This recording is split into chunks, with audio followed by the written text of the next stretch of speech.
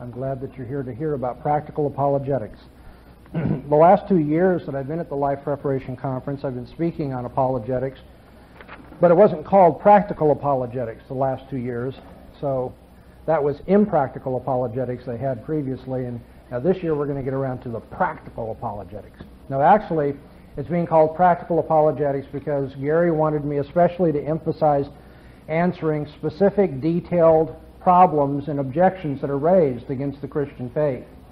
And I won't spend a lot of time, in the process I'll have to spend some time, but I won't spend a lot of time dealing with apologetical theory and procedure, or if you will, the abstract steps behind it. I'm going to try to take up problem after problem after problem and deal with it.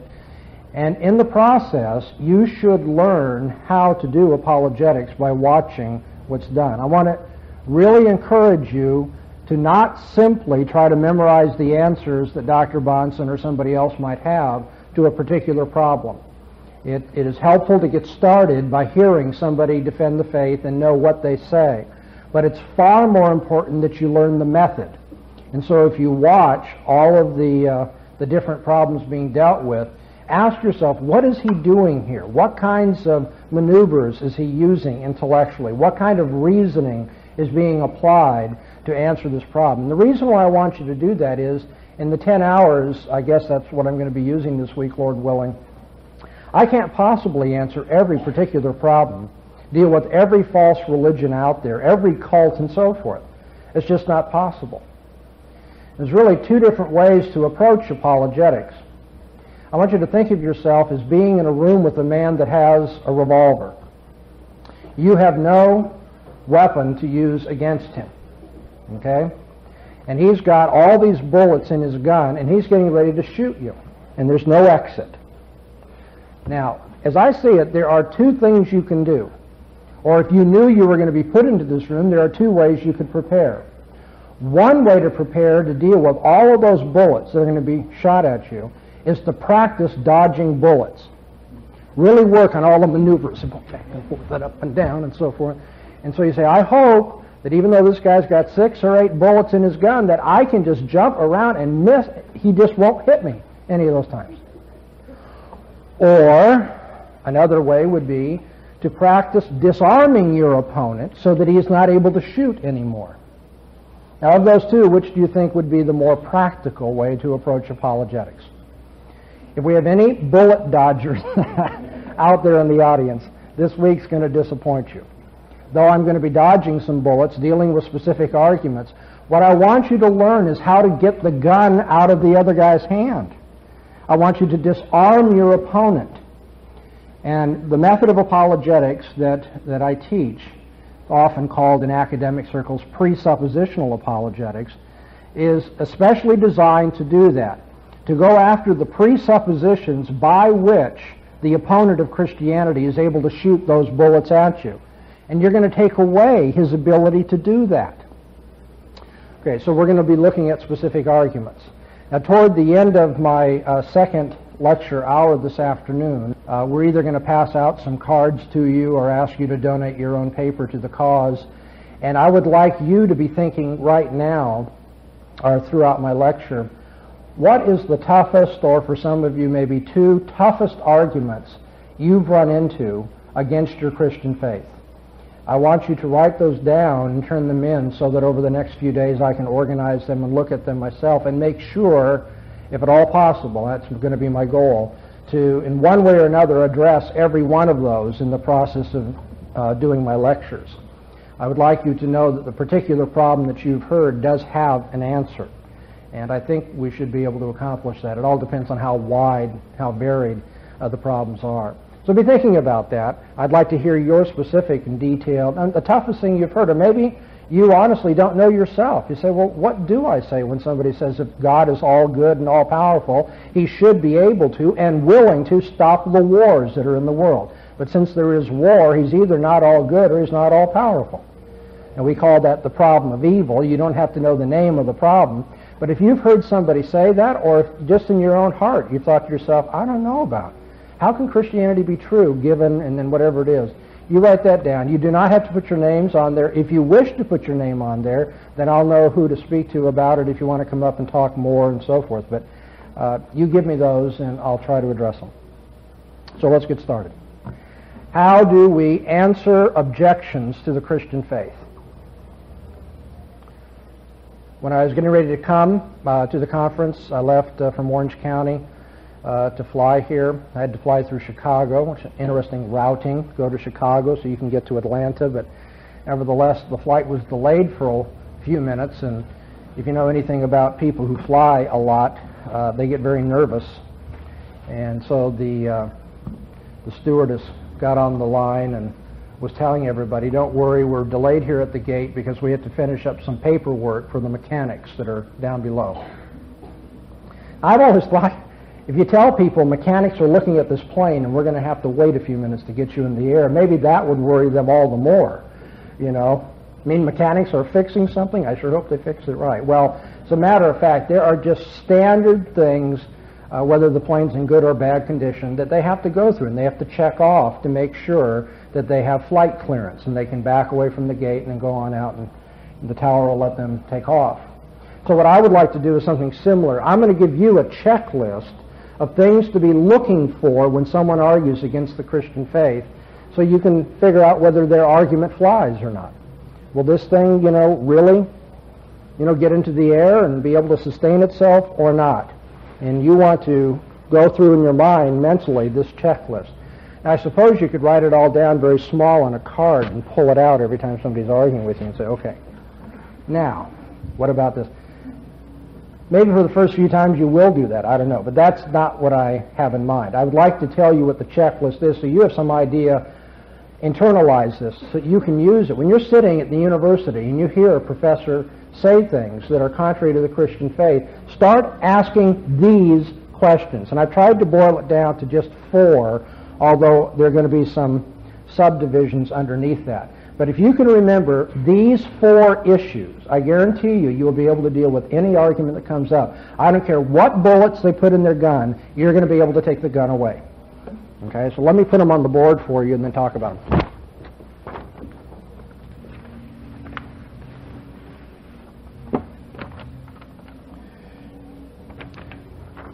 The 4 things that we're talking about here amount to the key intellectual sins that all men commit. Sadly, Christians commit these sins too. We're not here to talk about renovating the mind and sanctification of our thinking process as Christians so much this week. We're going to be looking at the foibles and defects of unbelieving thinking. But I want you to know that what I'm talking about, though it's being applied to apologetics, really has application through all of the different departments of the university as well. Any person who is an academician must worry about these issues when he publishes something, when he puts an article out there, when he gives a lecture, whatever it may be. Every argument can be evaluated in terms of these things. First of all, you want to ask, is he being arbitrary?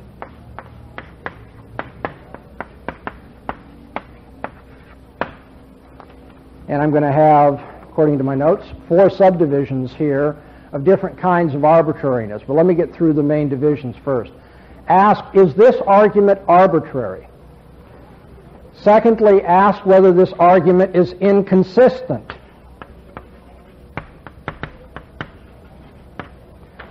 That is there something wrong with this argument because it's in conflict with itself or with some other known truth? Thirdly, ask about the consequences of this argument.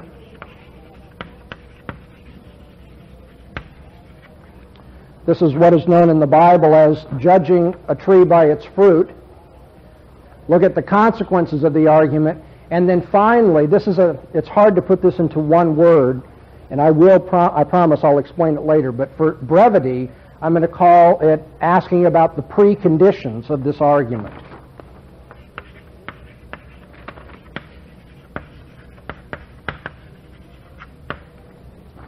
I think some of you know that part of the ministry the Lord has given me and has been very gracious to me about is public debate.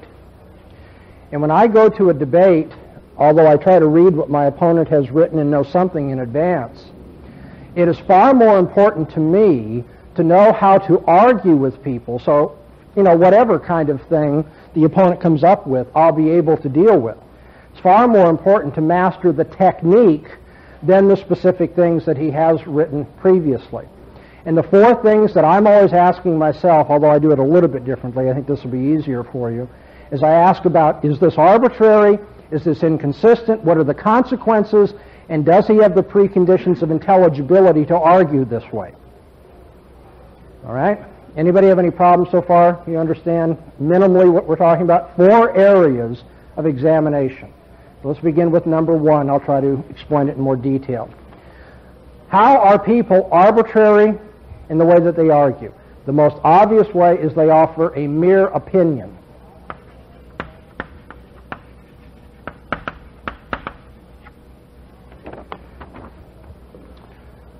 A number of years ago when I started teaching apologetics, I would not have stopped to deal with this. The idea that people offer just mere opinions. But now that I've got a lot more practice and I've been out there and I've heard from people what they run into when they try to defend the faith, I realize I've got to say something about this. In fact, at this conference, I've had this happen in the past. Just about everywhere I go and put on apologetics conferences, I can offer people pretty powerful arguments, against unbelievers. And I think pretty strong arguments in favor of Christianity. However, almost always there's somebody in the audience who says, well, but then what if somebody says, yes, but my opinion is the following? I say, yeah, okay, well then you can refute that. And then they say, yes, but it's my opinion. I say, yeah, but you've refuted it. They say, but then my friend says, well, you believe one way, and it's my opinion, this. Then finally kind of hit me in terms of my academic, theoretical approach to apologetics. Out there in the street, this is one of the most common ways to oppose Christianity. People say, well, yeah, you believe that, but I don't. Okay, so I'm going to stop and cover what I would have thought was really obvious previously, but since apparently it's not obvious, we'll talk about it for a few minutes. One of the key, probably the key intellectual sin committed by people is arbitrariness. The very reason why you go to school, allegedly, modern colleges don't teach critical thinking very well. They're not too interested in it anymore. But it used to be the case that the reason you went to school is to learn to reason, to think, to have some facts, to make educated, as we say, educated judgments about things, and not just be flying off the handle with, well, I believe this and other people believe that, and that's all there is to it. People who are educated are supposed to have principles by which they test theories. They're supposed to have a manner of reasoning that will allow them to draw a conclusion without just, saying, well, I feel this way, I feel that. I got to thinking about this. Why is it that Christians don't jump on that when unbelievers do that? Because the minute an unbeliever says, well, you've got all those arguments, but my opinion is this, they have conceded the case. They've lost. That's it. It's all over. If I was doing a debate, I'd take the microphone and say, speak up for the audience. Tell them this is simply your opinion. Because your opinion has just been sliced and diced. It doesn't make any difference if it's your opinion. It's wrong.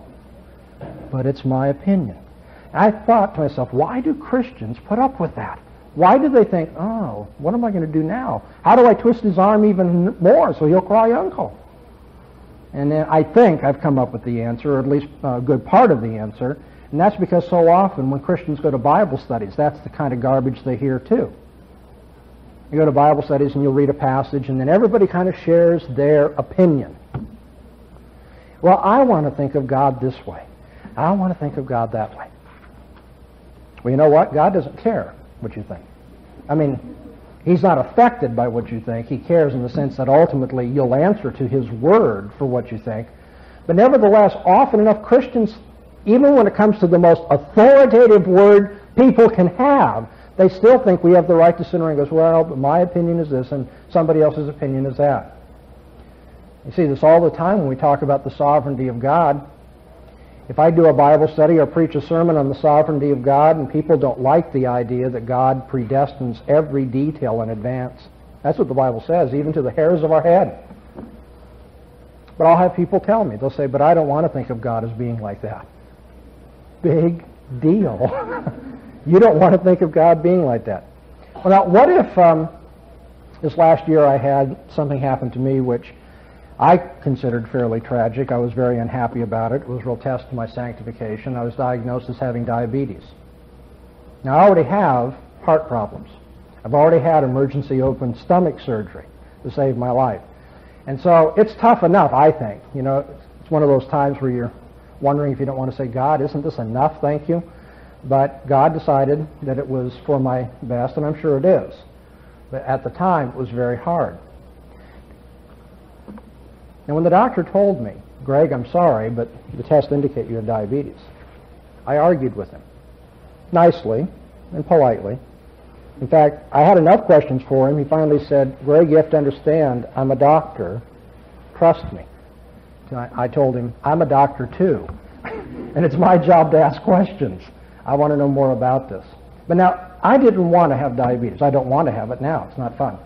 But if I were to say, I don't want to think of myself as having diabetes, is that going to change anything? Why is it when it comes to something medical, we all realize, well, you'd be a fool. What if I were to say, no, I'm not going to take my medicine because I don't want to think of myself as somebody that's a diabetic. I don't want to miss all those sweet desserts and especially drinking the real thing, Coke and so forth. I'm getting so tired of iced tea. I'm telling you, I don't want to be like that anymore. So in my opinion, I don't have diabetes. That'd be preposterous. And yet when it comes to things that are far more important than our own personal health, things having to do with our eternal well-being, you still have people out there who will tell you, well, I don't want to think of God being that way, or my God is not like that. Or if I were running the universe, I wouldn't. But you're not running the universe, and you're not God, and your opinion is really irrelevant. Please understand that I'm not telling you how to speak to the unbeliever. There may be a place for being sarcastic and saying, well, big deal, that's your opinion. But usually you want to be more polite and so forth. But you need to know that when someone says it's my opinion, that has no weight intellectually. Opinions are a dime a dozen. Actually, it's not even a dime a dozen. It doesn't cost anything, and it isn't worth anything. If someone wishes to assert that such and such is true, they need to do more than say, I believe it. Because the intellectual question that is asked in every department of the university, not just in philosophy departments, is, well, why? Why do you believe that quinine relieves malaria? Why do you believe that Napoleon was mentally unfit? Why? What's your evidence? What's your proof? Until somebody is going to go beyond mere opinion and offer an argument, some line of proof or evidence for their views, they haven't got anything worth hearing. A second form of arbitrariness that you should be looking for is similar to this mere opinion, and that is relativism.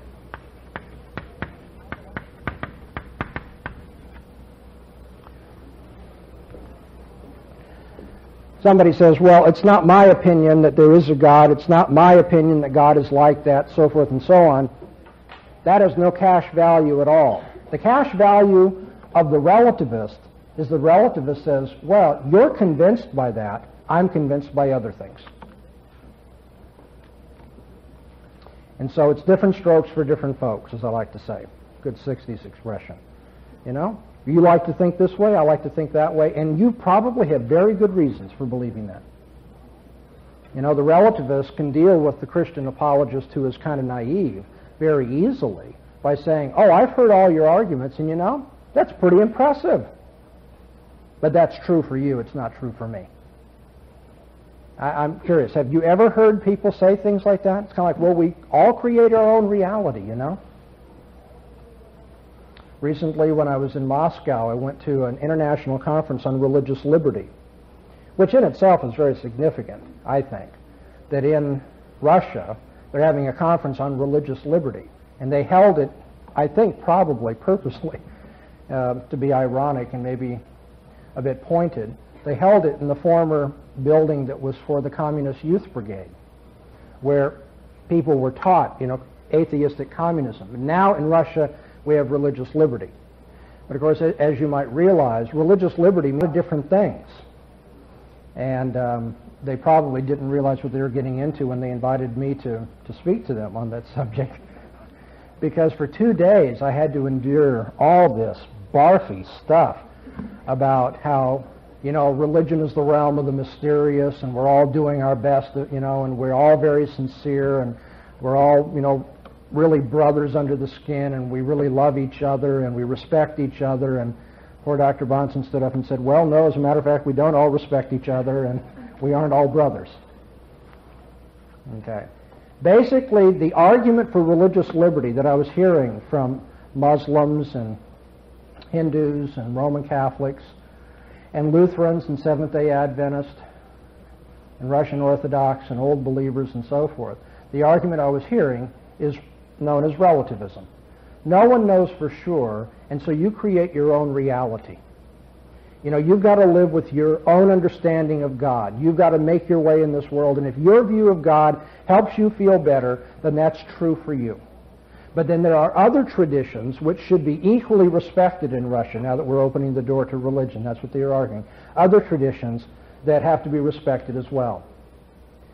Okay, so when I spoke, I'm not going to give you that whole lecture. Let me boil it down. I basically said religious liberty cannot be founded on relativism.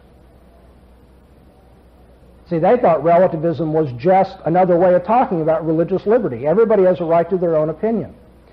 I said, if you believe that everyone creates their own reality, then Hitler creates his own reality too. And Hitler, therefore, in terms of his reality, has the right to kill the Jews, because that's the reality he's created.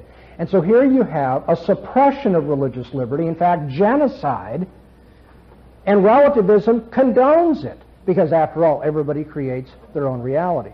And then I went through an ugly laundry list of all of the persecution each of the groups in the audience, including Protestants, American Protestants, were guilty of in terms of religious liberty. I said, every one of us is guilty, if we're relativists, of persecuting other people and allowing for it and holding to views that would allow for that. When someone tells you you create your own reality and everybody's right, the answer is if everybody's right, then clearly nobody's wrong, including the Idi Amins of the world, the Hitlers, the David Koreshes, and all the rest. Relativism kills itself. It isn't sufficient for somebody to say, well, you believe that, but I believe something else, and reality just kind of twist and turn to fit everybody. It's like reality becomes a smorgasbord. You go into the smorgasbord, maybe you'll choose the eggplant. I sure wouldn't. But I'll choose the fried chicken, and you don't particularly want fried chicken. But reality will be whatever you want. You have the eggplant approach to reality, you have the chicken approach to reality. Pick whatever you want. It's not like that. And certainly God is not like that. God is not a smorgasbord. God doesn't say, well, just please let me into your life. I'll be whatever you want me to be. And that's what I call the Mr. Potato Head approach to theology. Some people will put Mr. Potato Head together with eyes here and ears over here and all the rest. Other people say, no, God's not like that. He's really like this. And it was not going to be adequate to say, well, God is whatever you want him to be. What an insult! If God is whatever you want him to be, he is not God. Or she is not God. It is not God. The relative says, well, it's true for you, it's not true for me. True for you is one of the most asinine statements in the English language. Truth is not person relative. Let's go back to the doctor's office. Dr. Bahnsen is told by this doctor, he's supposed to know, he has the blood work, he has the lab tests and so forth. He says, Dr. Bahnsen, you've got diabetes. I say, well, that's true for you. It's not true for me. No. The relativist says nobody can know anything for sure. And this is what you're going to get. I guarantee you, if you go to a secular school and the teacher likes you, and interestingly enough, in many cases, teachers do like Christians, even though they're not Christians. You know why? Because the Christian students are the few students that will challenge them and seem to be alert. At least they'll talk intelligently. And I'm not saying that as gratuitous, flattery to you guys because you're Christians. I mean that. I've seen that over and over again. Teachers will say, please come around and talk about this more. At least you're thinking. These other kids, just want to party or just want to get through the class, whatever. But if the teacher talks to you after class, wants to hear more, and then wants to, it's always this condescending, let me help you out of your Sunday school superstition and ignorance, The university is going to really mature you. This is going to be the age of enlightenment for you, let me tell you. Well, after you hold to your faith and you give answers to the objections and so forth, you'll often have the teacher tell you, and then you have roommates and others who will say this in a less sophisticated way. The teacher will say, well, you have to understand that, truth is relative. And you're very committed to this, but in the university you're going to learn there are other truths, there are other universes to explore. Oh, barf. Other universes? I'd like to live in the one where I find myself, thank you. I want to deal with this one. When someone tells you that truth is relative, that there is no absolute truth, the question you're going to have is that absolutely true? Let me say that again because some of you started to nod off. Now, I'm going to begin the sentence, and when I get to the end, I want to see all of you still looking up here, okay? When someone says there is no absolute truth, you're going to say, is that absolutely true? Now we're on the horns of a dilemma, as logicians put it. Because if the teacher says, nope, even that's not absolutely true, you say, well, then fine, then I'm free to believe otherwise, and there is absolute truth. If the teacher says, oh, well, I don't want to do that, so yeah, it's absolutely true. You say, well, then you're wrong that there is no absolute truth because it's absolutely true that there is no absolute truth. And by the way, if it's absolutely true that there is no absolute truth, you've contradicted yourself, and so maybe you ought to go back and get some more education before you teach this class. Don't say that. Relativism is just another form of being arbitrary. Educated people know better than to be arbitrary. There are not many educated people in our culture today. Most college graduates are not educated people. I do not mean that to be just a slur and a slam against college graduates, but it's true. Literally, descriptively true. People can get a piece of paper from college and not know how to think, not know how to research, not how to put together one paragraph of a decent argument. And the reason, well, it's among many reasons, but a major reason why people don't think anymore is because we've gotten used to being arbitrary, offering mere opinions, and then when there's a clash between the mere opinions, running to relativism. Because isn't that a lot more comfortable? If you're a relativist, then you can go to cocktail parties and everybody's welcome. I've done this. I go to parties when I was at SC in the graduate school and so forth. Jesus would be welcome at their cocktail parties. As long as Jesus didn't say he was the only truth, that'd be fine. Then we have Buddha, and we have Jesus, and we have Confucius, and we have Mao, and all the rest, and everybody's just having a good time. If we respect each other, then we don't have to worry about people getting down on us. I'm welcome, you're welcome. Hey, I'm okay, you're okay. It's relativism. And it's academically shoddy. People who contradict each other cannot both be right. In some cases, depending on the nature of the contradiction, both can be wrong, but both cannot be right. I cannot have diabetes and it not be the case that I have diabetes at the same time. Now, for the rest of this week, I'm going to talk about other problems. But I dare say that the other problems I'll be talking about will only be 20% of what's out there. I realize we've only spent a few minutes together. But in all honesty, what you're going to run into over and over and over again are these two problems. Mere opinion and relativism. Mere opinion and relativism. So get used to that and tell people if that's only your opinion, it's academically worthless. If it's only your opinion that God doesn't exist, then you're in real trouble. Or if you say, well, it's true for you, but it's not true for me, point out that doesn't even make sense, true for you. True for you is actually a paraphrase of the verb to believe. When someone believes something, that is simply to say they think it's true. So when someone says, it's true for me, they're saying, I believe it. Yeah, every year we get into this. Gary was a student of mine, and he's getting even with me. He puts up these signs. Says, there's no way that's right. Redo your clock, okay? You say there's only 15 minutes left? Well, that's true for you. It's not true for me. Oh, we're going to negotiate now.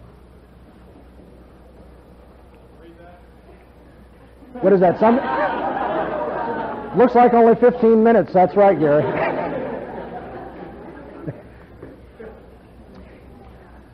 Another form, I haven't left myself enough room.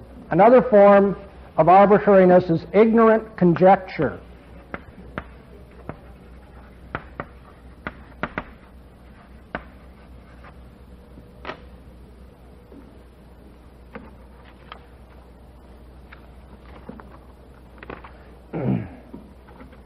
Many times people will argue against the Christian faith, and they'll offer what they think are pretty intelligent considerations against it. But when you ask what is the foundation for their making those claims, you find out they don't have any research, they don't have any evidence behind it. It's just pure conjecture. Let me give you an example. For a lot of people, it seems that since the Bible was written so many hundreds of years ago, it's just very likely that you cannot trust the text of the Bible that we have in our hands today. I have a Bible here today, published, well, I'm not sure when it was printed, but this is the 1901 edition of the revised version of the Bible.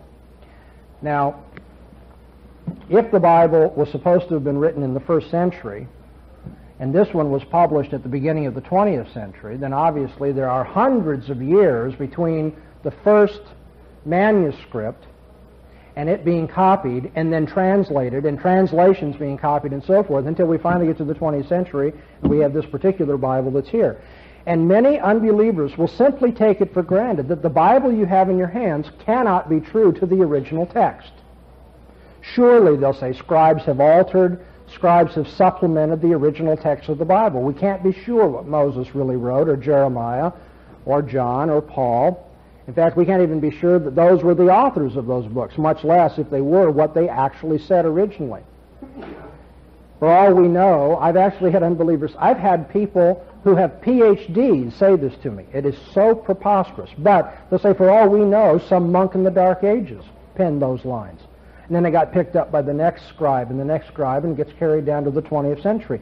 We don't really know what the original author said. And that kind of ignorant criticism will seem intellectually sophisticated to some unbelievers. They'll think, well, in our natural human experience, messages that are passed from one speaker to another get garbled, they get distorted, don't they? Wouldn't you expect that would be true then of this book as well? You all know what I'm talking about? If you don't, you should live in my house for a while. When phone messages come to my children, the way they get to me often doesn't look a whole lot like the way they began. Messages get garbled. And now, if that happens when there's 2 or 3 people in between the speaker and the recipient of the message, how much more would it be if there are hundreds or thousands of people? It just seems to unbelievers, you've all played telephone, right? Isn't that what it's called? You start, around the circle with a message, and one person whispers to the next, to the next. By the time it gets around, it doesn't look anything like the original. And so unbelievers will say, obviously, we don't even know what the text of the Bible is. Any number of people could have added or taken away or distorted what was originally there. Now, when unbelievers say something like that, you must point out that their argument rests upon ignorant conjecture. It may seem likely that the biblical text would no longer be reliable, would no longer be authentic after all these years, but that likelihood is an evaluation based not on evidence, but upon prejudice. And let me point out a couple of the prejudices. First of all, there's the prejudice, the assumption that the biblical text is no different from any other written document which we find in our natural human experience. Please pay attention to that. Because one of the easiest ways unbelievers, and especially unbelieving professors, suck Christians into their way of thinking is by saying, well, now wait a minute, you can't just assume that this Bible has a supernatural origin, supernatural preservation. We've got to approach this book like any other book. But at that point, whether the assumption is stated or just taken for granted, you need to say, but it's not like any other book. It won't do any good to use the rules that apply to just any other book when this is an extraordinary book. Of course, the unbeliever is going to tell you, well, then you're begging the question because you're taking it for granted that this is an extraordinary book, and I'm trying to show you that it's not an extraordinary book. We'll say, I guess that's the nature of the debate, right? I approach it assuming as my ultimate authority that it is an extraordinary book, And we're going to see what happens when you deny that. Later on, we look at other things. And you take it for granted that it's not. But the point is, when an unbeliever says, if this happens when you play telephone, then it's got to happen when you write the Bible too. And you say, hey, you're comparing apples and oranges. Because God has overseen the process of copying and translating. And this God has promised that His Word will not pass away. And therefore I believe with all my heart that I have a copy of what God wants me to know. And that though there may be some variations between different textual lines, in any line of text, the basic message that God wants me to have is here, because He has promised so. Now there's a second kind of prejudice, though, you need to see in this. And this prejudice is perhaps more obvious because the unbeliever who says, you don't really know what the Bible originally said, hasn't offered any concrete evidence that some medieval monk tampered with the text before us today. When I had this person in the university who has a PhD tell me, throw it out kind of like a throwaway argument, like, well, for all you know, some monk wrote these words, and it got carried down to us. I simply said, I'd like to know what the literary evidence is for the idea that some monk added this to the Gospel of John. Oh, well, I don't have any. It's just that it's a possibility. In other words, I'm supposed to be refuted by a possibility? You think that would work in any other department of the university? If it does work, what a sore university that would be. A historian is refuted by the possibility that there's evidence against your thesis. You're not refuted by possibilities or conjectures, especially ignorant conjectures. That is very arbitrary to advance the hypothesis, and it doesn't have any evidential credentials. If you want to play that way, if you want to be arbitrary, I could say with equal arbitrariness, well, actually, the words that have come down to us as Paul's were written not after Paul wrote them, but before Paul wrote them. Now, I don't happen to believe that, but just see, if you're going to play the arbitrary game, you can go any way you want. You say, well, maybe this was written by Isaiah, and then Paul found the manuscript and put his name on it. Now, the opponent would not respect that. He'd say, oh, you're just playing games. I'm saying, wait a minute. I learned this game from you. You're the one who said maybe some medieval monk added these words, but you don't have any evidence that a medieval monk added these words. So if we don't need evidence, why don't we all make up our own reality? The third indication of prejudice is that when an unbeliever says something like that about the text of the Bible, it shows they haven't read about the subject. If the critic had taken time to look up the subject of textual criticism, he or she would not have offered the outlandish conjecture that maybe a medieval monk or somebody else along the line added these lines to the Bible. That came home to me very clearly, again, when I was in graduate school. I took my PhD in philosophy, and one of the areas of my specialization, that's what it says on the paper anyway, is ancient philosophy. And so we had to do detailed study of Plato and Aristotle and others you would not have heard of. You have heard of Plato and Aristotle, though, right? Okay, good. And part of what we did when we studied Plato was textual criticism of Plato. Let me explain. We have a corpus of writings that you can go into any university bookstore today, and you can probably buy the collected works of Plato. And this body of writings is attributed to Plato. But as you know, the book that you buy in the bookstore was not handwritten by Plato. You did know that. Assure me that you knew that, okay? Somebody copied another copy of Plato, and that came from another copy on down, right? Now then, somebody could ask the question, did Plato actually write this particular line in the Republic? Is this paragraph his? You say, well, let's go back to the original. Oh, problem is we don't have the originals of Plato. We only have copies. And we do our best to construct what Plato actually said from the copies that are at hand. Now, our earliest extant manuscript of a work by Plato dates right before 900 AD. It's the Oxford B manuscript. It was found in a Patmos monastery by E.B. Clark. It was a wondrous find in terms of Plato scholarship and so forth. But what I want you to see is this manuscript dates, even according to unbelievers, back to Plato, but the earliest we can go back is 900 years after Christ. Now, Plato flourished 350 years before Christ.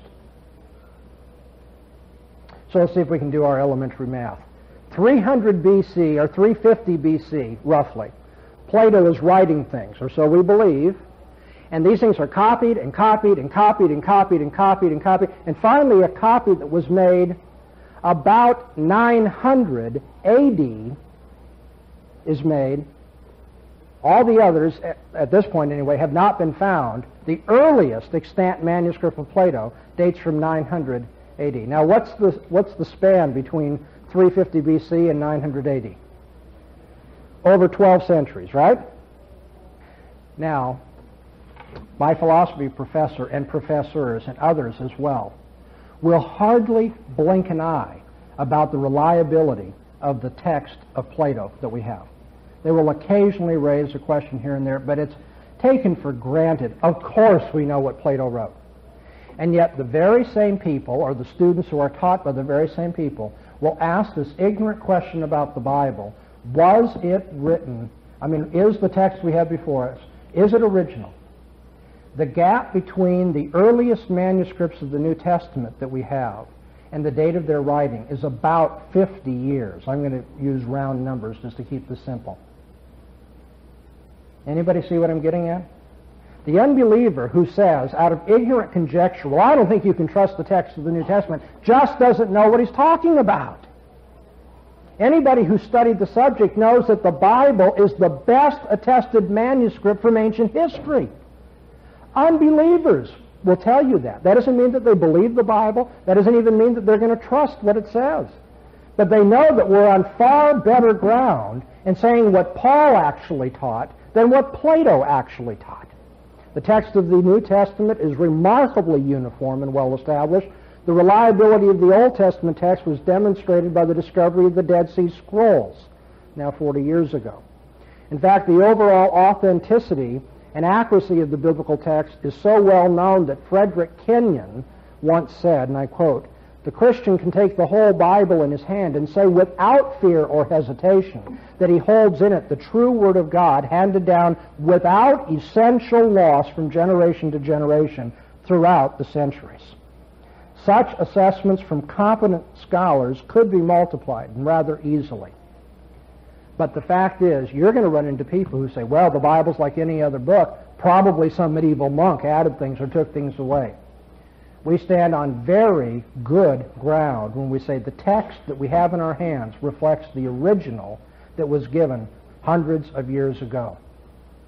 Now, all I'm getting at here, and we're going to take a brief break, is that when unbelievers throw opinions at you, you must be willing to ask whether that's conjecture or whether there's evidence for that. If somebody says, well, I would imagine the text has been changed, you say, well, your imagination doesn't have any authority. I'd like to know if you have any evidence that the text has been changed. And when we get done with a brief break, I'll give you another example. There's actually people who say, we don't even know if Jesus ever lived. And that, too, is a case of ignorant conjecture. Another way in which we see ignorant conjecture being used by believers in the place of research and evidence and argument is in the radical opinion that we have no literary or historical basis for believing that Jesus of Nazareth actually ever lived. And you will hear people say that. You may hear, again, professors say that. And when they do, you need to spot the obvious prejudice and conjecture in that kind of remark. You see, such a criticism simply takes it for granted that the Bible should not be taken in any way as a literary source of historical information. Somebody says, we have no literary evidence for the existence of Jesus. You've got to hold up your Bible and say, well, there's quite a bit in here. Oh, well, but that doesn't count. Oh, why not?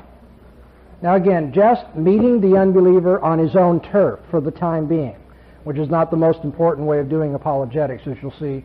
But the point is, unbelievers should be embarrassed by their intellectual prejudices. And you can point that out. Just about any unbelieving historian of the ancient world will have to admit that the Bible is a source of information about the ancient world. Now, that doesn't mean that they're willing to accept all that the Bible says or the way in which the Bible puts things. In fact, when you're studying, you sometimes will run into at secular universities courses on Christianity as a religion or the Bible as literature and so forth. And undoubtedly, you're going to run into an interpretation of the Bible that says something like this. Well, in the Old Testament, we read predictions of the Babylonian captivity. But of course, we know that predictive prophecy is impossible, so these portions of the Old Testament were really written during the captivity or after the captivity in Babylon. You know, and people who are willing to be negative toward the Bible will float right downstream with that reasoning and say, oh yeah, that's right. Can you see the prejudice that's involved in that? If the Bible is what it claims to be, then it's predictive prophecy. But if you say predictive prophecy is impossible, then you must know an awful lot. You must know that God does not exist, He is not personal, does not reveal Himself, and doesn't bother to give prophecies like that. And if you know all of that, it's not just your mere opinion. If you know all of that, then of course you can interpret the Old Testament and say, well, this must be written afterwards. So I'm not claiming that that unbelieving scholars who read the Bible are willing to accept every bit of it. But even those who say stupid things like there's no predictive prophecy and therefore this had to be written later, even those professors tell us that the Bible is a main source of information about the ancient Near East. And so when someone says we don't have any evidence, they're totally throwing the Bible out. They're not treating it like they treat other literature, which of course they say is their approach to things. And that kind of criticism doesn't show familiarity with the secular allusions to Jesus in ancient literature. Let me give you just a few examples. There was a Roman historian by the name of Tacitus. Want me to spell that for you? Tacitus, Tacitus. And in his Annals, Book 15, Section 44, he refers to a man by the name of Christus, who he said suffered the extreme penalty at the hands of one of our procurators, Pontius Pilate. The Jewish historian Josephus, in his Antiquities, Book 20, Section 9, refers to James, the brother of Jesus, who is called the Christ. And so when unbelieving scholars, or worse, students at the university will throw things out like, well, we don't really have any historical reason to believe that there was a Jesus at all. Not only are they prejudicially dismissing the Bible as a source of information, even on their own terms. I mean, they may want to explain away the supernatural about Jesus and so forth, but this is a source of some kind of information that has to be dealt with, and they don't deal with, they haven't read in the field. If they did, they'd know that there are allusions to Jesus even in secular literature. There was a time when critics of the Old Testament ridiculed it for mentioning a tribe of people known as the Hittites. At that time, the Hittites were unknown outside of the Bible. That is, the Bible talked about the Hittites, but at that point, scholars didn't have any other information except the Bible about the Hittites. And believe it or not, I can give you the books. If you go to a library that has books, I can show you books where the Bible was ridiculed for mentioning the Hittites. We all know there were no Hittites, but the Bible makes up this term Hittites and uses it. Such presumed flaws in the biblical record were taken as rendering it worthless as a historical document until Hittite artifacts and monuments began to be discovered around Carchemish by archaeologists beginning in the year 1871. The Hittite civilization is today one of the best-known cultures of the ancient world.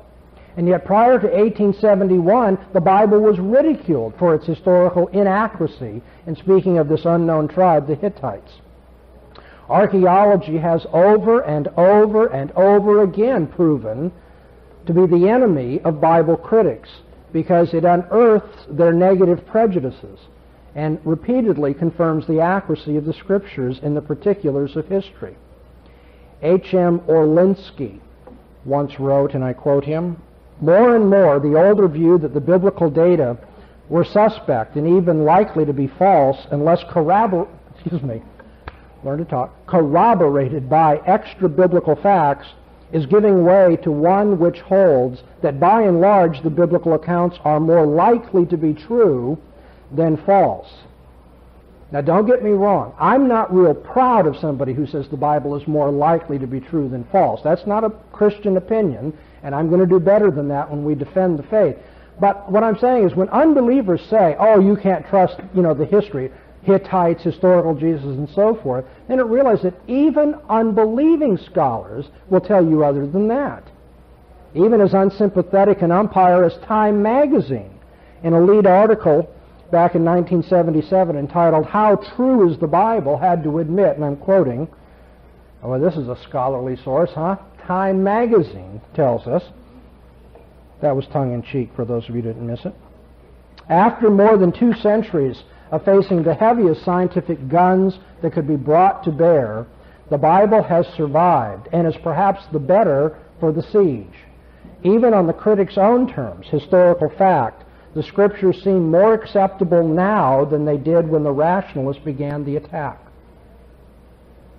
Now, I'm only trying to make one very simple point here, and that's that you must be prepared to expose the conjecture and the prejudice of unbelievers. They don't always come out and say, oh, I haven't read this, I haven't done the research, and it's just my opinion. But they'll throw this conjecture out. Well, you can't trust the text of the Bible. We don't even know that Jesus existed. Or you can't count on the Bible to be accurate historically. You need to be able to embarrass the unbeliever when he uses arbitrary and ignorant conjectures in the place of evidence and reasoning. We have to point out how unreasonable it is to be prejudiced in any area, but especially in an area that has to do with eternal consequences. The more people come to know about the facts or the details of the text of the Bible or the historical reports of the Bible, the more they come to know about that, the less likely they will be to dismiss the book out of hand. I'm not saying that the more they come to know, the more likely it is they'll come to be Christians. That's a much different matter. What I'm saying is even in the field of secular scholarship, it's the least well-read that have strong prejudices against the accuracy of the text or the history of the Bible. People who aren't even Christians will say, well, in general, the Bible has fared pretty well given the fact that everybody's gunning for it. Okay, so examples of arbitrariness, mere opinion. Secondly, relativism. Thirdly, ignorant conjecture. And then fourthly, as a form of arbitrariness, unargued bias.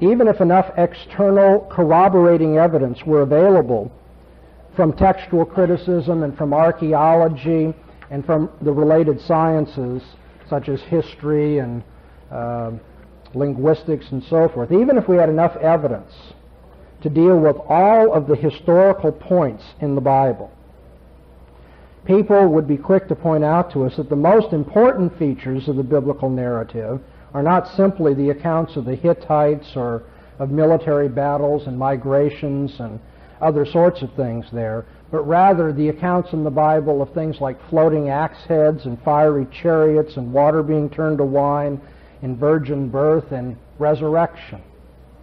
When unbelievers read of the miraculous accounts in the Bible, their first inclination is to say that such things cannot happen, and thus they disbelieve the written report of them.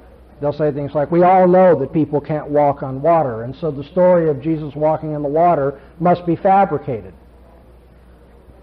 And I think all of you are familiar enough with that line of reasoning that you may easily be drawn into it when somebody talks about the Bible. I think we use the same line of reasoning when we're standing at the checkout counter at the supermarket. I don't know where you all live, but back in Southern California, the land of fruits and nuts, at our checkout counters we have all these tabloid newspapers. Do you have that too? You know, girl gives birth to her own father. Headlines, fantastic tabloid headlines, you know. alien comes down, and marries Julia Roberts or something. No, that's not an alien. That's a country and western singer. I'm sorry. But they have things like that. And the implicit argument that we would use is, well, things like that are impossible, and so they could not have occurred. And unbelievers will dismiss in advance the possibility of the miraculous events reported in the Bible because they use an unspoken premise. They cast a doubtful eye upon the biblical narrative, saying since the Bible says Jesus rose from the dead, and yet we know the dead do not rise, therefore the Bible is wrong. And unbelievers easily assume that people who live in the enlightened, scientific 20th century cannot accept that kind of superstitious, bogus stuff. That's myth. That's fairy tale, they'll say. After all, we use refrigerators. We use computers today. Jesus couldn't have risen from the dead. But now, if they are being rational when they argue in this way, if they're going to be fully rational, unbelievers who doubt the biblical narrative with respect to miracles have to pause and recognize and scrutinize their controlling assumptions. Okay, and that's why I'm saying when you do that, you're going to find, lo and behold, there's an unargued bias in this argument that has to be exposed. And that unspoken assumption is, we know that miracles are impossible. To which you need to say, we know that? Now, we're going beyond mere opinion. It's your opinion miracles are impossible. You know that miracles are impossible. How much would a person have to know? How much information would a person have to have taken in about the natural world to say that miracles are impossible? Notice, not unlikely or rare, but impossible. Can anyone figure this out? It's not a really tough thing logically. How much would you have to know about the natural world to dismiss the possibility of miracles? You'd have to know everything, wouldn't you? You'd have to know every fact of science, every conceivable fact of science. And say, okay, I've looked at all of them, and I now know that there's just no room for the miraculous here. And so an unbeliever, without even arguing the case, dismisses miracles as impossible. You need to point out that is being arbitrary. Now, it would be a very interesting argument for somebody to show the impossibility of miracles. And I don't want to say it's impossible that somebody would try that. But the vast majority of people you talk to, even at the university level, the vast majority of professors, are not going to bother to argue the impossibility of miracles. They're just going to what? Take it for granted. That's a bias. Rational people don't just take things for granted. They don't just say, well, I don't want to think this universe is capable of producing miraculous events, and so I'll just not interpret anything as miraculous. Unbelievers feel that they know that such events cannot take place because they have a scientific outlook, and they're convinced that all of nature operates in a predictable and a law-like fashion. And so you need to say, and how do you know that all of nature operates in a predictable law-like fashion? The answer will come back, because the portion of nature that I'm familiar with does. Okay. Let me go over that again, because you should be, at this point, ready to pounce on that argument. So, okay. How do you know that all of nature operates in a predictable law-like fashion? The answer is because in all of my experience, nature has operated in a predictable law-like fashion. Yes, but not all of nature is contained in the sum of nature, the little bit of nature that you've experienced. In logic, what do we call that? Krista, you know the answer to this? That's right. Hasty generalization. In logic, that is taking a little bit of evidence and then universalizing the evidence. A person hasn't got a good argument to say, well, it's always been predictable. And then if you point that out to unbelievers, what they're going to tell you, I love this, they'll say, oh, well, yeah, that's right. I don't know that all of nature is like that, but miracles would run counter to the regularities in my experience. They would not be predictable given the world that I know, and so they're really extraordinary then. If there are miracles, they would be really extraordinary.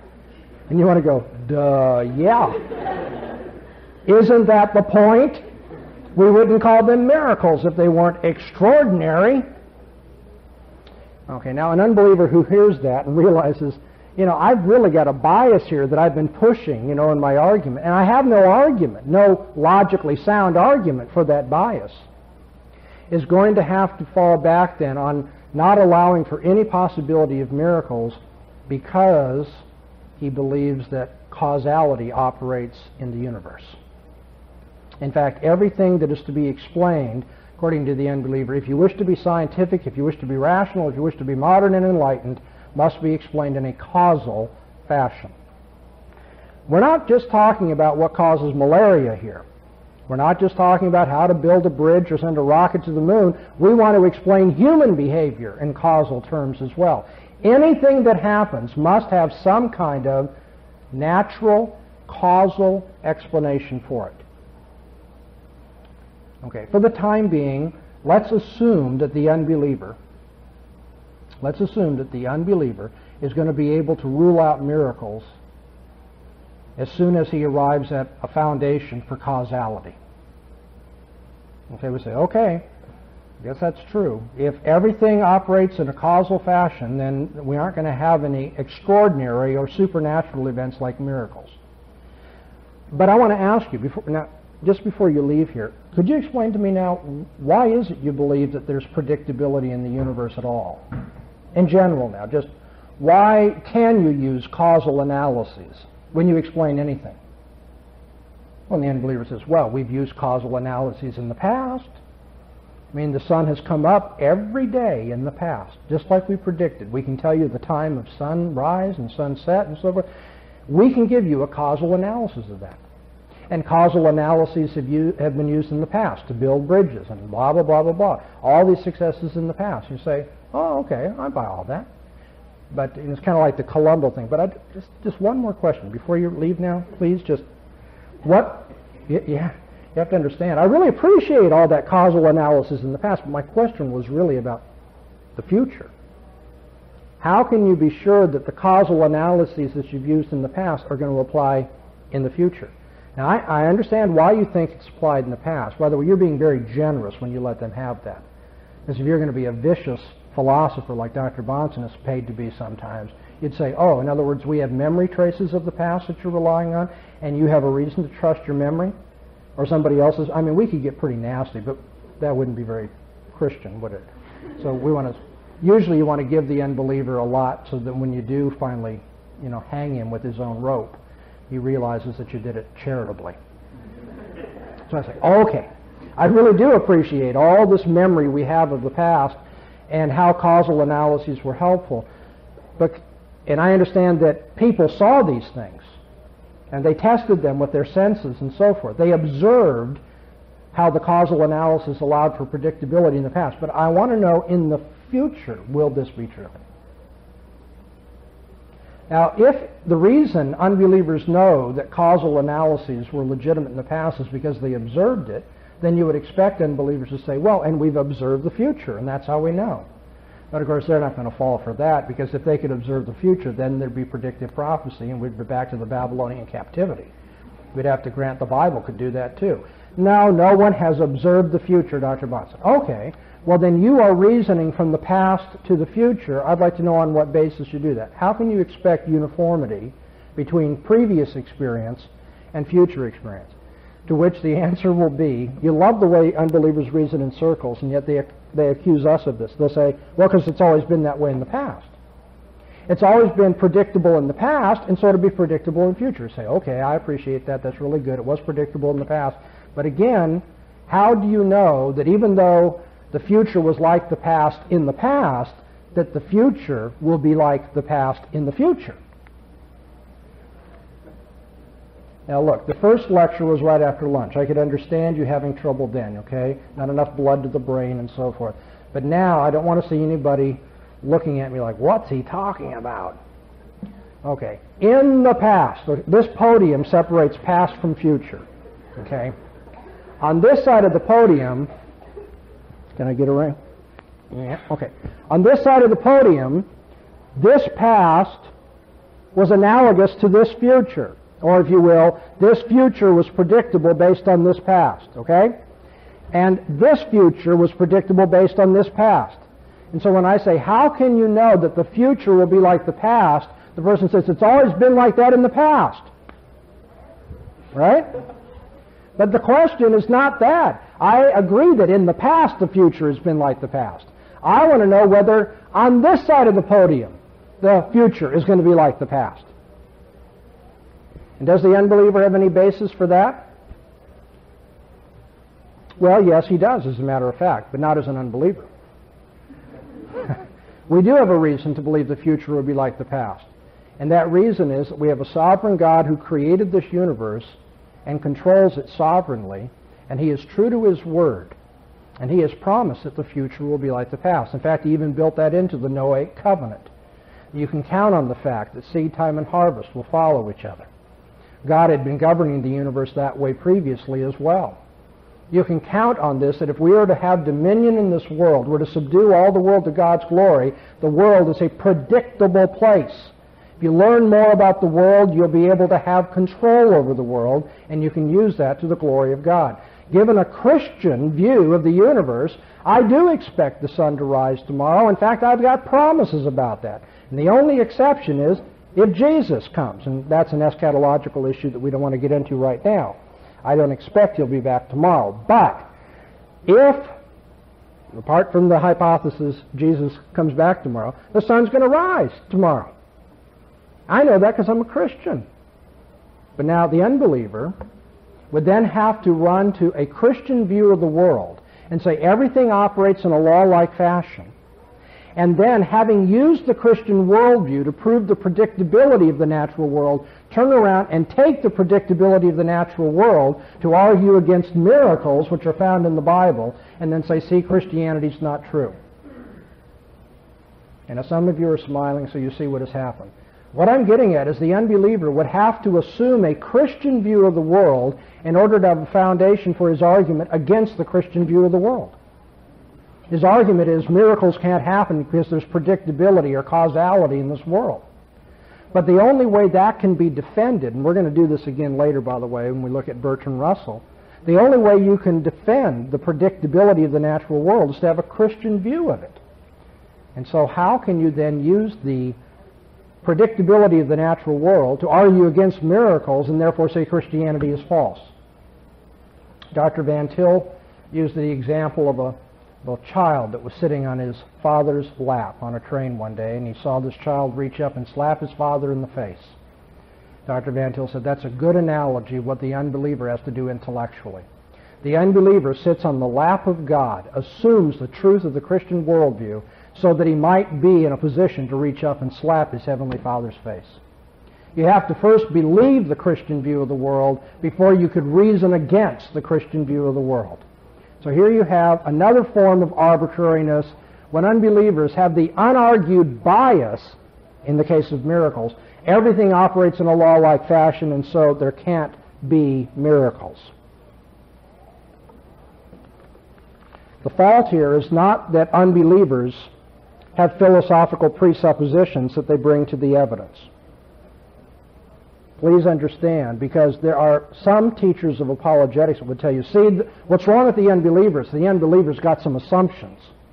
Well, that's not in itself bad, because everybody has assumptions when they reason. In fact, everybody has fundamental presuppositions.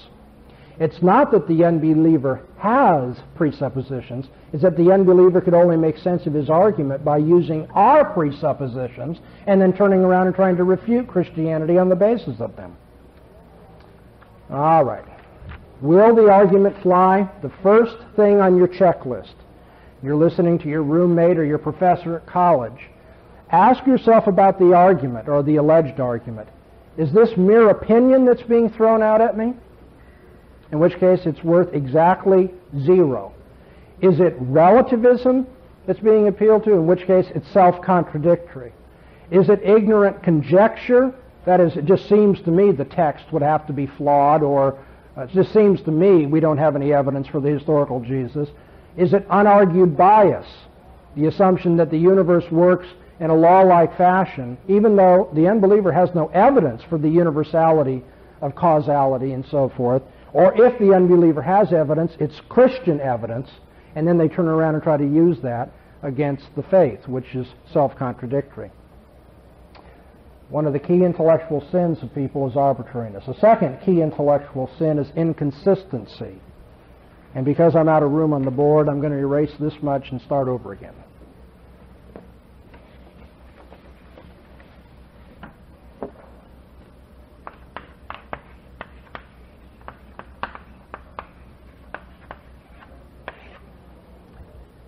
As with arbitrariness, there are different or varieties of inconsistency. That's why you like coming to these lectures. It's like going to 31 flavors, right? We offer you many different things to please you. The kinds of inconsistencies that you are going to look for, first of all, logical fallacies.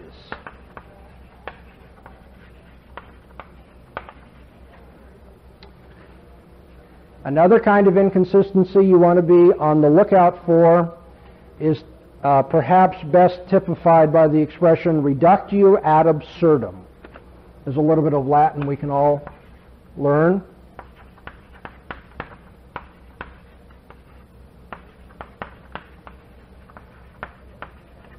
You don't even have to know Latin. What does reductio ad absurdum mean?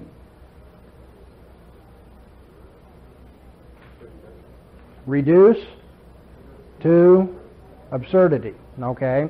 If you can take the argument of your opponent and reduce it to absurdity, you have demonstrated an inconsistency in the sense that you assume people will not hold to absurdities. And so since they don't hold to this absurdity, but their argument leads them to this absurdity, they're holding to something that they don't hold to. That's an inconsistency. And then there's the form of inconsistency that can be labeled actions speak louder than words.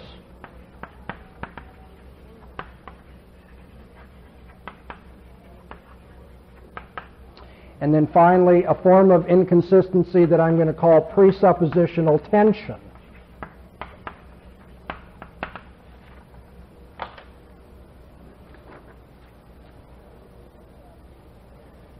I cannot give you this afternoon a course in logic. I want to encourage you all to take a course in logic, preferably from a Christian, but even if it's not a Christian, the fact is you're going to learn something about argumentation and how to identify fallacies. You might work through a book on your own. And if I can give a commercial interlude here, you can take a course in critical thinking from the study center where I teach as well. You don't have to come to Southern California to do that, although it would be a lot more pleasant for you if you did, so you can get the sunshine and the surf and so forth. But you can learn logic, from Christian sources, others besides myself. I want to encourage you to do that, because I can't give it all to you this afternoon, but it will be very helpful for you to see the kinds of foibles and mistakes that are made in reasoning, so that when unbelievers do that, you can say, well, your argument's, fallacious, and it's fallacious for this reason. Okay? How about if we say, well, Christianity is not true because, remember the Inquisition? In the Inquisition, people who professed to be Christians did horrible things. They tortured people and they killed people. And so Christianity can't be true. In logic, does anybody know? Can you tell me? What is that fallacy? Anybody heard of the ad hominem fallacy? Arguing against the man rather than against what he believes? Okay, if I had a person in the room right now who is a Marxist, believe it or not, there are still Marxists around. When I went to Moscow, they weren't very happy with me. Because I argued with them about Marxist utopianism and economic realities. And they really got burned about that. Now, if I had a Marxist come into this room and tell me, I don't know why a Marxist would say this, so just follow the hypothesis. If I had a Marxist come into the room and tell me, the plan for socialized medicine in this country is not going to work. It's going to prove to actually make it more difficult for people to get medical attention, and certainly more difficult to get competent medical attention. And it won't simply be that the poor suffer, but that everyone will suffer. Now, I don't know why a Marxist would say that, because they would tend to favor socialized medicine, obviously. But if a Marxist did say that, you have to understand it would be totally irrational for me to say, don't believe what he just said, that man's a Marxist, and we all know how bad Marxists are. If I said that, I would be arguing against the man and not against his argument. Likewise, When an unbeliever says, well, I could never be a Christian because I think what you did in the Inquisition was terrible. I always say, me? Pardon me? Excuse me? I wasn't even around when the Inquisition was active. Well, but people who said they were Christians did that. I said, yes, but I want to know whether what they believed was true. And the fact that you don't like the people who profess to be Christians has nothing to do with whether they said this, when they said this or that, it was true or not. That's known as the fallacy of arguing against the man. Now, there are a lot of different versions of ad hominem argument, but I have to resist getting into that because Gary keeps telling me my time's short. You need to know something about logical fallacies so you can point out the inconsistencies in the unbeliever's argument. But beyond logical fallacies, you should especially know the technique of reasoning that I've labeled reductio ad absurdum, reducing your opponent to absurdity. Reductio ad absurdum rests upon a particular law of logic that says whatever implies that which is false is itself false. You want that again? Whatever implies what is false is itself false. And I'm afraid in the short time that I have, I was going to explain to you why that has to be, but maybe you just have to take it on my authority right now. If some premise or some position implies a false premise, the original premise is false as well. If it really does imply that, then the original premise must also be false.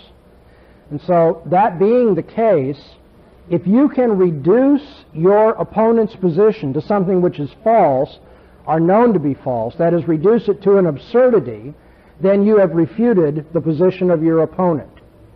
This is what's known in debate as reductio ad absurdum. I'm going to take what you believe and ring the logical changes on it. I'm going to show that it leads to another position, a position which we all know to be false. Let me give you an example.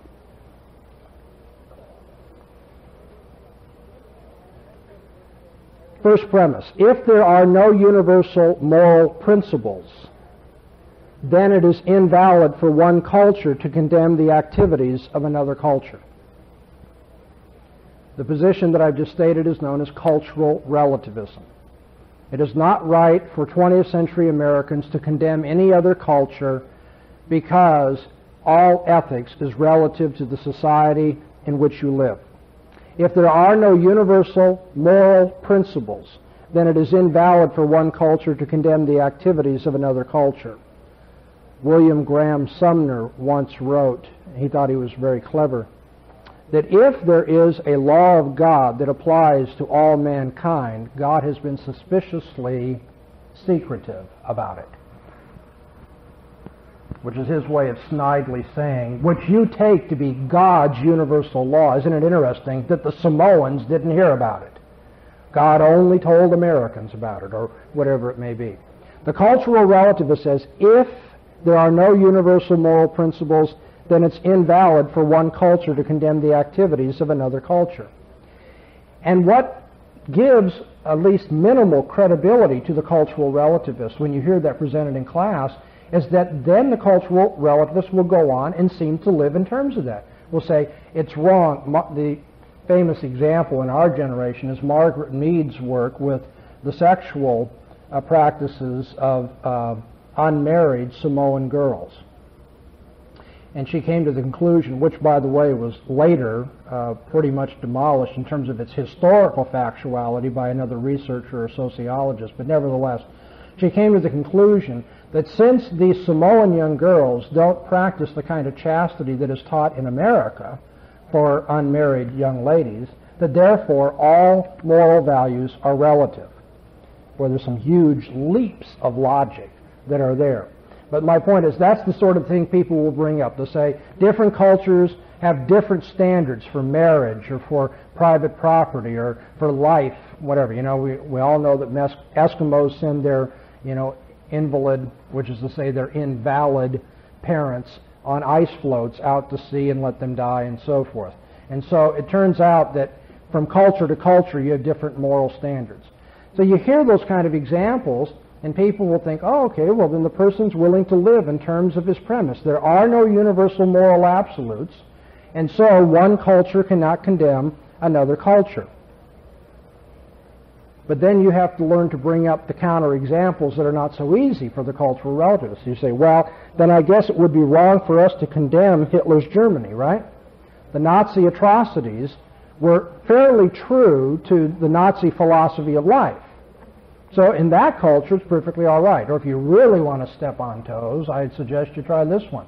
Well, then Martin Luther King Jr. was certainly out of his place to try to reform American culture, wasn't he?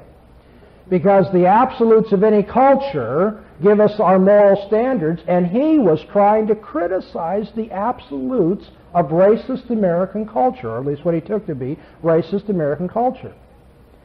The irony is that cultural relativism doesn't allow you to criticize it.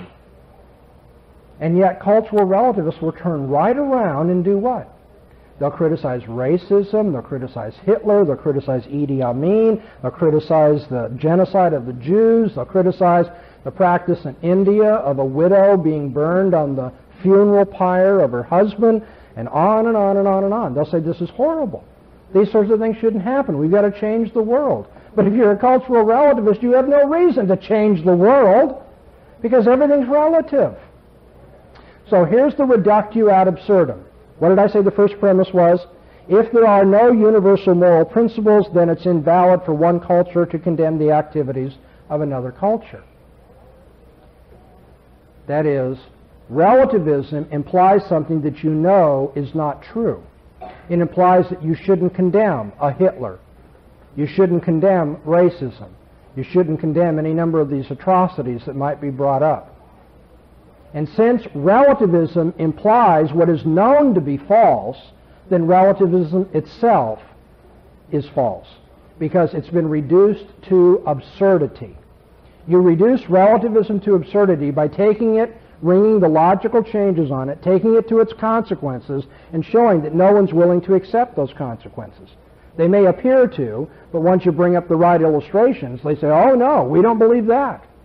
So you've reduced relativism to absurdity and therefore shown that the relativist is inconsistent. Now, why is inconsistency such a bad thing?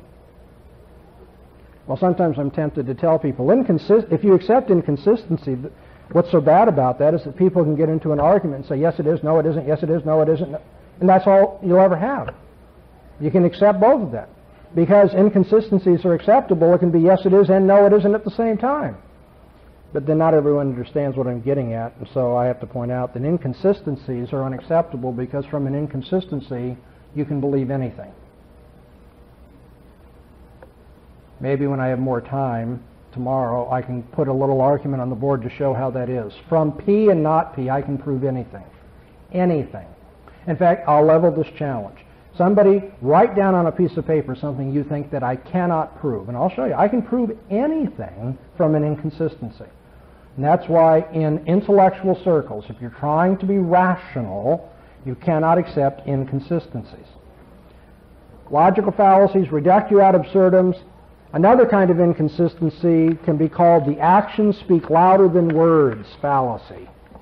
I'm making that up, but it'll help you remember it. Actions speak louder than words. It is not a mark of rationality for a person to assert one thing and then live contrary to that assertion. That might be considered a kind of moral hypocrisy, but equally it can be seen as a kind of irrationality. There's an inconsistency or tension within the reasoning of the unbeliever, because the unbeliever has one belief that he's using when he linguistically asserts his position, but then he has a conflicting belief evident when he behaves in a way contrary to what he asserted previously.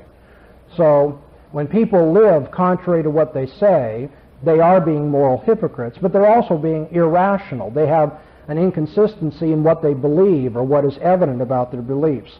And the life of the unbeliever, it turns out, is riddled with just such inconsistencies. Let me give you some examples quickly. An unbeliever will presuppose human dignity and attend the funeral of a dead friend, honor a relative who has passed away. And yet, at the same time, the unbeliever is known to have argued previously that man is, in principle, no different from any other product of evolution, like a horse or a dog.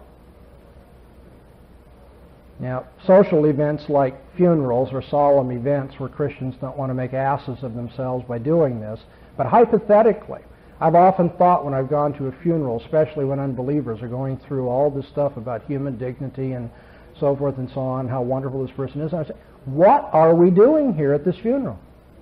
We don't have funerals for dogs. Well, some people in Southern California do, but they're considered weirdos.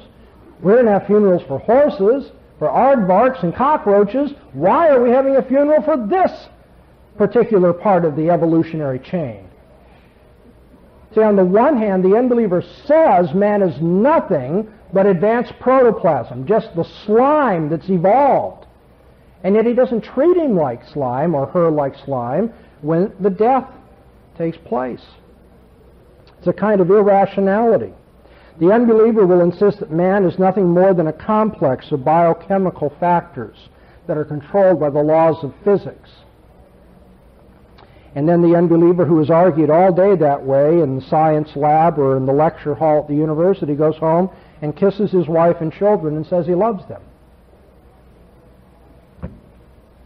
Man is nothing more than chemical reactions controlled by the laws of physics, and yet he acts like there's something more, something above biochemical responses when he kisses his wife and says he loves her. The unbeliever will argue that in sexual relations, anything goes. There are no moral absolutes. I heard that so often when I was a college student during the sexual revolution. And then the same unbeliever who says anything goes will turn around and condemn the war in Vietnam as an absolute moral atrocity. Excuse me? Isn't there something wrong with this argument? When it comes to shacking up with my girlfriend, anything goes. When it comes to the United States getting its pleasure by beating up South Vietnamese, that's not okay. Once you say anything goes, guess what? Anything goes. You can't turn around and be a moral absolutist then. The unbeliever will indignantly condemn child molesters, even though he said you can get your sexual pleasure any way you wish. Well, of course, I think child molestation is horrible. I think it's a capital offense. There's no doubt about my negativity about it, but I can make sense of what I'm saying when I condemn child molestation. The unbeliever cannot. What you have in the case of the unbeliever is somebody who says one thing with his words, but his actions betray it. Actions speak louder than words. That's another kind of inconsistency we wish to point out. And when we come back after our question and answer period now and tomorrow for the next lecture, I'll talk about presuppositional tensions you should look for in the arguments of unbelievers. Remember, just by way of review, when you hear the unbeliever argue, you want to do a checklist. You want to ask first, is he being arbitrary? Secondly, is he being inconsistent? Thirdly, what are the consequences of this argument? And then fourthly, what are the preconditions of intelligibility for this argument?